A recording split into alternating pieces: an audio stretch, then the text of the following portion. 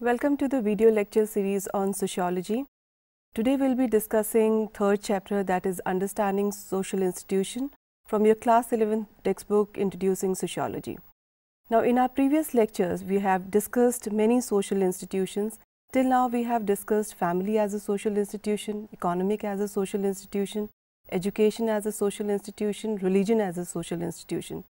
And in this lecture we'll be discussing politics as a social institution. And just to have a little recap on what social institutions are, the social institutions are a group of persons banded together for common purposes, having rights, privileges, liabilities, goals or objectives distinct and independent from those of individual members. So today our main topic would be understanding social institution and specifically understanding politics as a social institution. Political institutions are concerned with the distribution of power in society. Now, when we talk about political institutions, there are two major concepts which we need to understand before we understand politics as an institution. And these concepts are power and authority. Now, power is the ability of individuals or groups to carry out their will even when opposed by another. Now, when we talk about power and when we talk about this thing that it is actually to carry out their will even when opposed by other, it implies that when we use power at the cost of others. And when we talk about society, the power in any society is fixed, which means that some people they wield power and some do not. Now, individual does not hold power in isolation, they always hold power in relations with other. And this notion of power is very inclusive. And when we talk about this power, it actually extends from the household. When the elder member of a family they gives certain responsibility to younger ones. When we talk about power in school, there are principals who enforce discipline in school. When we talk about power in the political parties, there are leaders who regulate the work of the political parties. And this actually extends to the different areas also. So this is what we have to say, that the power is fairly inclusive. And when we say that the principal has a power because he enforces discipline in the school, and the political leader has a power, like if he wants or if there is a need, he can expel any member of that particular party. In each case, an individual or group has a power to the extent to which others abide by their will. In this sense, political activities or politics is concerned with power. And now the question arises how power is applied to achieve its aim, and why do people comply to certain commands. Here the concept of authority comes, and authority is like, when we talk about authority, it is power exercised through authority, and it's a form of power which is accepted as legitimate. And that is why we can say that the authority and the power which is exercised through authority, it is right and it is just. And it is institutionalized because it is based on legitimacy. And people in general accept power of those who are in authority as they consider their control to be fair and justified. Now this is the major difference between the power and authority. And to understand the political institutions, it's really very important to understand these concepts of power and authority. Now let's come on to the concept of state. The state exists where there is a political apparatus of government, which includes parliament, congress, civil services officials, which are ruling over a given territory. Now government authority is backed by a legal system and by the capacity to use military force to implement its policy. Now, if you can recall, like whatever concept which we have discussed till now, we actually looked at those concepts from the different sociological perspective. And when we talk about state also, like we look at state from the two major sociological perspective, and one is the functionalist perspective, which says that state is representing the interest of all sections of society. And when we look at the conflict perspective, it actually sees a state as representing interest of dominant sections of a society. So this is the major difference between the theorist, sociologist, theorist who talked about the state from the functionalist perspective and the conflict perspective. Now let's discuss Weber's power theory. And Max Weber actually described political institution, and he has actually worked a lot on political institution and politics. And he identified power as a foundation of government.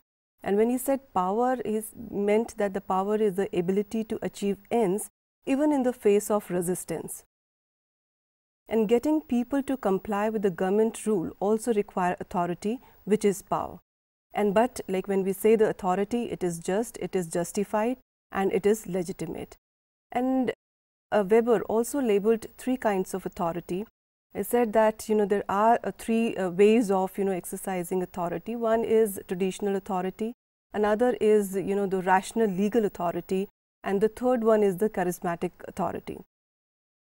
The traditional authority rests on the well-established cultural patterns. Like we see in our families, the elder member of our family, they actually rule the entire household. They distribute certain roles and responsibility to the younger people. When we talk about the rational legal authority, it rests on rules and laws of the society, and the charismatic authority depends on the personal magnetism of one particular individual or a person.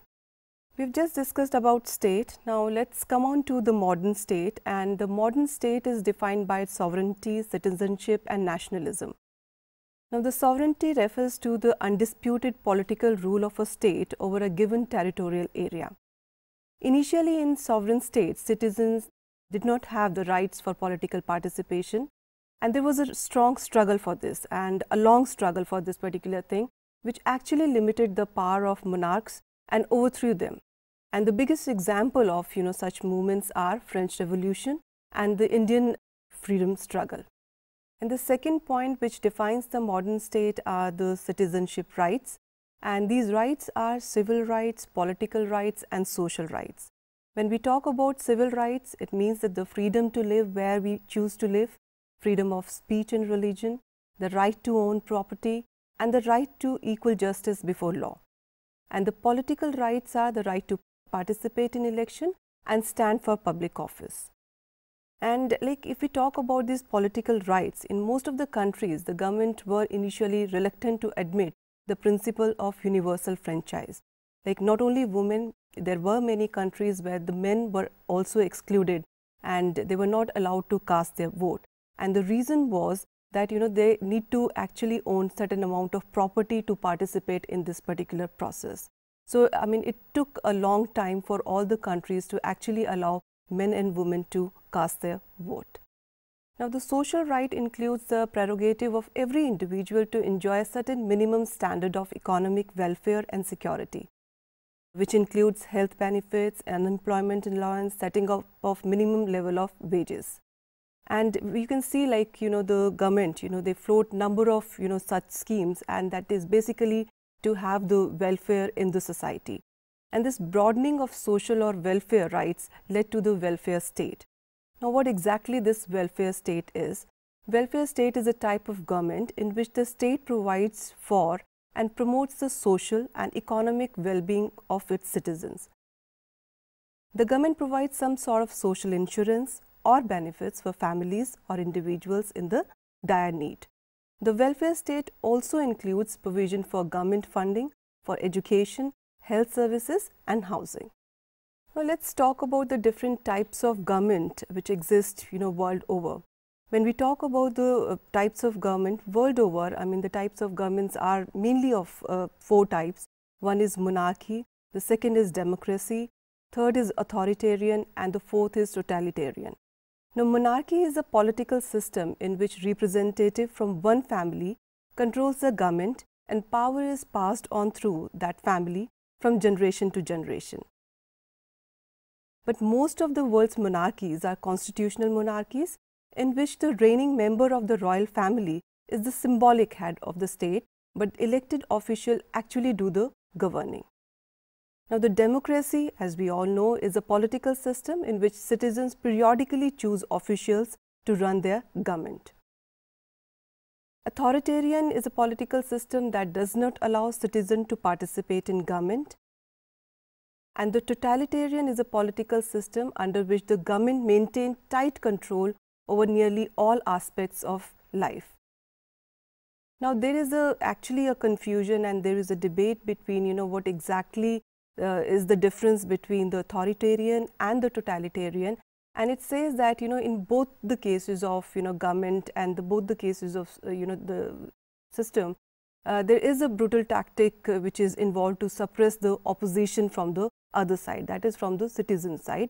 But when we talk about the totalitarian type of government, it actually gets involved in the lives of the people, and there is a tight control over nearly all aspects of the citizen's life. That is the main difference.